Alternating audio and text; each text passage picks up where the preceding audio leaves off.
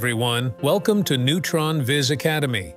Today I would like to share the highlighted new features of D5 Render version 2.7. First of all, I would like to thank the D5 Render team for their hard working on the amazing updated features. There are 35 new features and enhancements. Among them, I would like to highlight the most amazing features and share how to use them. The first one is AI makes seamless and Ultra HD texture. I will test with this low-resolution texture. It has only 500 pixels, and it is also not a seamless texture. You can find the AI function button here. When I click the Make Seamless button, the preview box appears. We need to define where is the seamline problem. In this case, I choose both horizontal and vertical edges. As we click the Make Seamless button, AI will automatically solve the problem and we will get this result.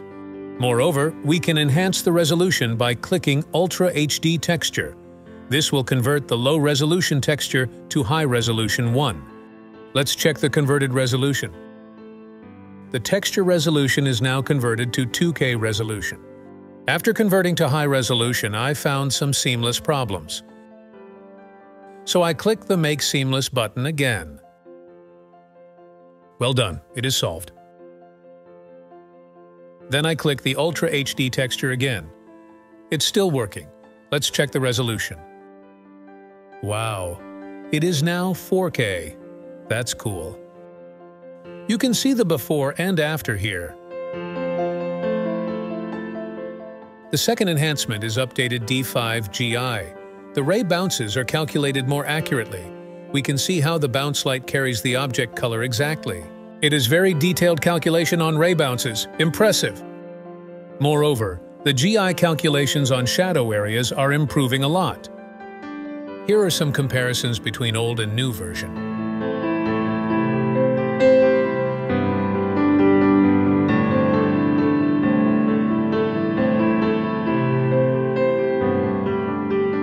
The third improvement is optimized grass. 3 new grasses have been added, and so there are 6 types of grass.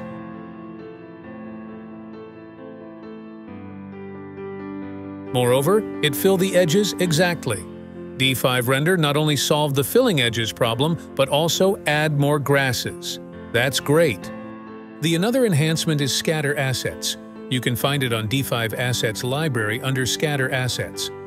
To use the global assets, you need to select the presets that you want first, and then pick the area that you want to fill. Then you just need to click Create button. There are 8 global presets for flower beds. You can also adjust the scale and orientation by adjusting the parameters. You can find the global assets for lawn and forest in the Scatter Assets category. You just need to select a preset, click the area, and then click the Create button. The global assets divide the area by color map to different areas. I will explain in depth later. You can adjust each component by selecting the corresponding sub-area. You can see the quality of global assets here.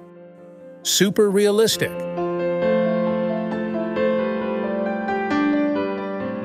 The another new tool is Scatter tool.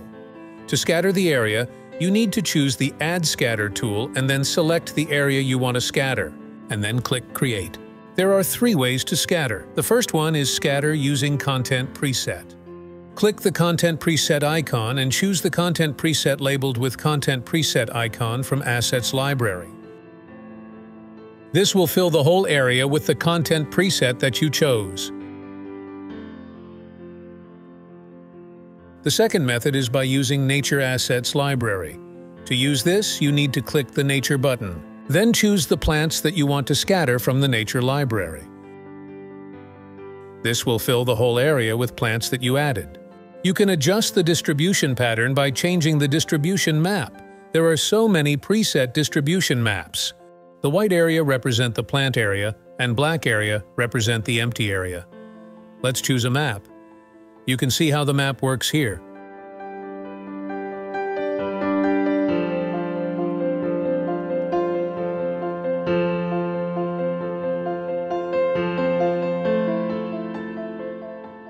I want to make a custom distribution map, so I take screenshot the scene from top view, then create new file in Photoshop, and then paste it. I need to crop the landscape area and enhance the resolution a bit. Then, I define the area by using Brush Tool, as I mentioned above, the white area for Plant Zone and the black for Empty Zone, and then save the map. And then add this into the Custom Distribution map.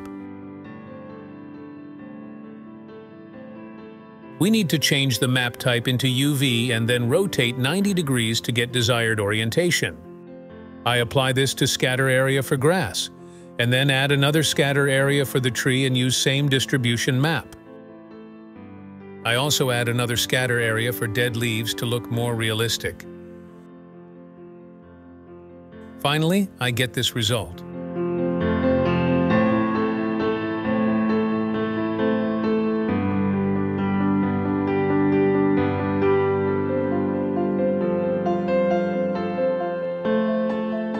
The last scatter method is area division method. This is the method I like most. To use this method, we need to make a color map first. Please keep in mind that each color will represent an area on your landscape. I use 5 different colors for this tutorial and divide my landscape into 5 different areas. Then we need to save the map. I select the Scatter tool, click the landscape area, and then click Create. Then we need to click Area icon and choose Image Divide. We also need to define the area number. In this case, enter 5. This will divide the landscape area into 5 different zones based on the color map. We can use the preset color map. For now, I will use custom map that I created earlier. You can see how the color map divides the area. There are 5 sub-areas, and we can check by selecting each area. We can add 1 or more nature assets to each sub-area. I added the different plants for different area. Here's the final result. Everything is in your hands. The another improvement is the light orientation control. There is a control point for light direction, and we can easily control and animate the light direction.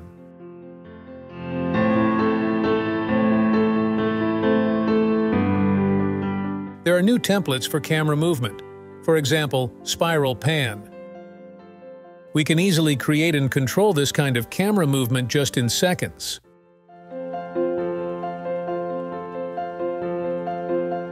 There are new models in Asset Library. Among them, the low-poly models in Stylized category are super cool. These are the highlighted new features of D5 Render version 2.7. There are other enhancements and improvements that I was not mentioned. We should try the Pro version to get full functions and powerful tools of D5 Render.